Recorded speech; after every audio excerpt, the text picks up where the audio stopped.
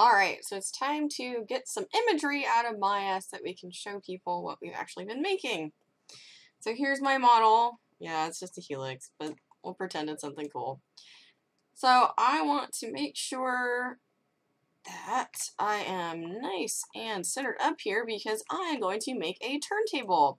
And my turntable is going to go around my object, or the selected object, as it may be. And this is essentially just a camera on a circular track. So it depends where I am in perspective view as to where that turntable will occur. So I'm going to go ahead and make sure I'm all centered up here, looking good, straight on. And I want to go to animation. So to create this turntable, I'm going to go to visualize and you'll see create turntable. Beautiful. Now remember, we have our timeline set to 24 frames a second.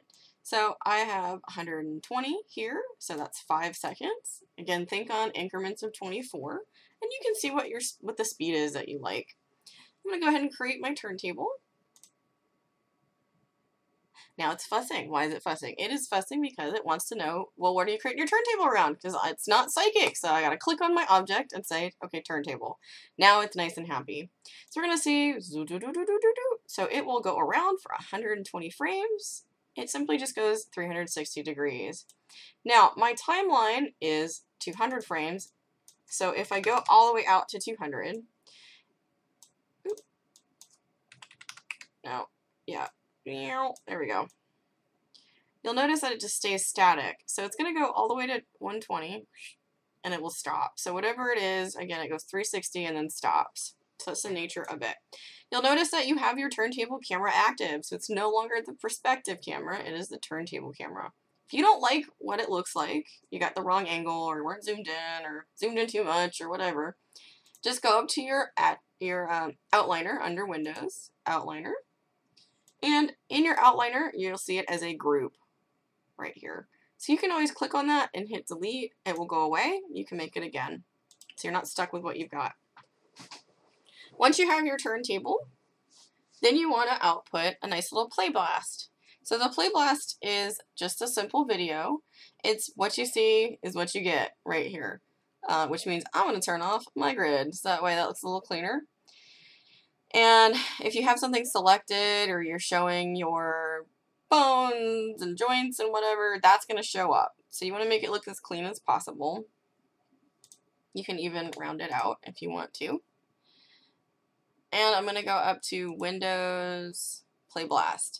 So the thing about the Playblast, right, is that it's showing you what you're looking at versus a full render, which is taking into account lights, any dynamics, and you know, all the refraction and reflection and all this other crazy stuff, right, to give it the full cinematic look. But since we're not playing with that stuff, we can just do a Playblast. I'm going to go in the option box here. And I want to make sure I'm doing start and end, not the full time slider, else it'll just stay there. So I'm going to do my end time as 120 because I chose to do 120 frames in my turntable. So it'll exactly be my turntable. I'm going to click off ornaments and I'm going to do an AVI. I'm going to choose highest quality possible because again, this isn't naturally very high quality, so I want to get what I can out of it. I'm going to go ahead and do 100% scale so it's full size. And I definitely want to save the file here. So I'm going to do Helix Playblast and browse. Oh, see, I should have waited. Into my folder. Now, it should be set with your project, right? I'll just throw it in images here. Helix Playblast, save, yes. And I'm just overwriting a previous attempt. So I'm going to go ahead and Playblast this thing. And it will go and there we are. And it should open up a movie for you. Very nice. Yes, yes. So there we go. Now you'll notice that, you know, the edges are funky. There's no aliasing, anti-aliasing rather. You know, there's some banding on the highlights, but, you know, still nice, still shows off what we've got. So that's a way to make a Playblast. Now, to do a little bit higher quality rendering, what we can do is go into Render. Again, Playblast is fine, but just for those interested. We're going to go ahead and look at our render settings. You can also get to it in the little gearbox here by the hypershade. And I'm going to make sure I have my defaults. So Maya software is what I want to use. I'll go ahead and highest quality. And I want to make an AVI. Oops. And I'm going to call it Helix. Render. Alright, and again I want my end frame to be 120, which is the length of my turntable. And I do not want to do perspective. I want to make sure it's on my turntable camera, right? So I actually get that beautiful spin. It's going to save an alpha channel here. You can turn that off, but the alpha channel can be used later to mask out the black that we're going to end up seeing it put on. Go ahead and do 720. Why not? Be a little fancy. Alright, that looks pretty good. All that stuff. Ba-doop, ba-doop. Now, this has enable default light, and we do want to do that. We do not have any lights in our scene, and if we don't have the default light on, it will be black, so that is not good. So we're going to use that default light. So I want to go to render and batch render. And really, it doesn't have a lot of choices. It's just like, there you go. So I'm going to batch render. And close. And it's going to think about it for a while. When I'm doing a render, a lot of times I test render just a couple frames just to see. Now this is rendering like a champ, right? Because it's a really simple shape, really simple shading, no lighting, whatever. But when you have a full scene, it's always good to render just a bit of it before you do the whole thing, just to make sure it looks right. That way you're not stuck waiting an hour and then it's not right, and then you have to go back and do it. It's better to wait 5 minutes to check it. But again, this is very straightforward. You can watch it do each frame. Wee-hee! Each frame. There it goes. Wow. Rendering completed. There we are. So if I go into my project here, so documents, Maya, projects, default, and I believe I saved it on Shaw. There we go. Alright, so we've got the Playblast, I've got my render. Now you notice some differences here. Ooh, that is shiny. So that looks better. My smooth shade is off, right? And the whole thing is on black because I'm using the default lights. There's no lighting in the scene. But that is pretty. That is just, look at that shine. Alright, so that gives you a higher quality version. So 2 options there. And then I want to make sure I'm saving a front and a side view.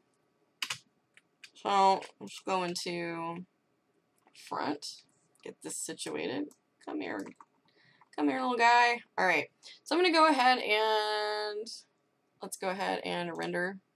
Just gonna hit that little eyeball, and there we go. There's a front view. Yeah, you can always change your render settings if you want. It'll bring up the box. And I'm just going to save image as front helix. And I'm going to use a TIFF. JPEG's fine. TIFF's just, generally higher quality. And close that out and go into my side view here. Get that situated.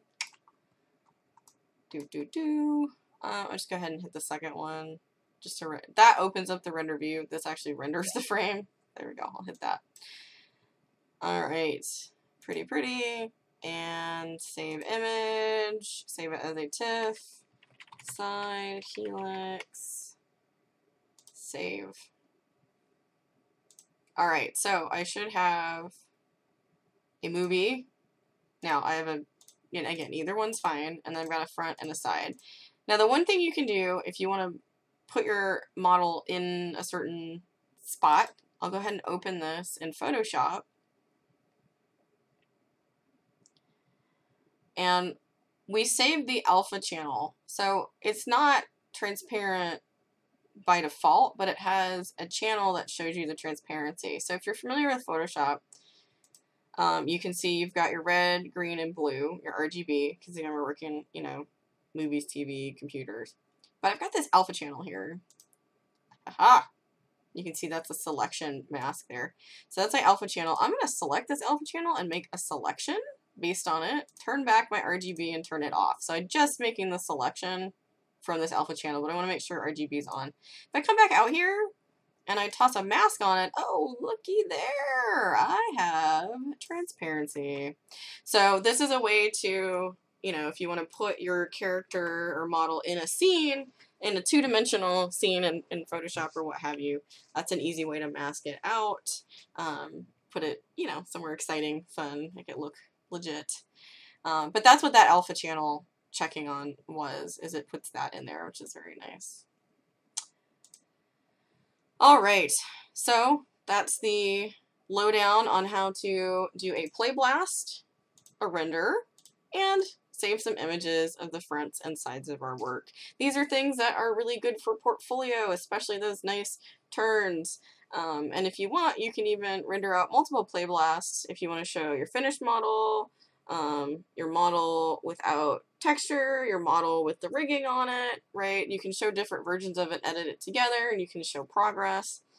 That's really good, and it lets people know, you know, hey, you actually did this thing. So it's something to think about for the future. So that's why I'm making you guys do this, so that way you have these for your portfolios, so you can show off how awesome you are. So, all right. Thank you very much, and I will see you in class.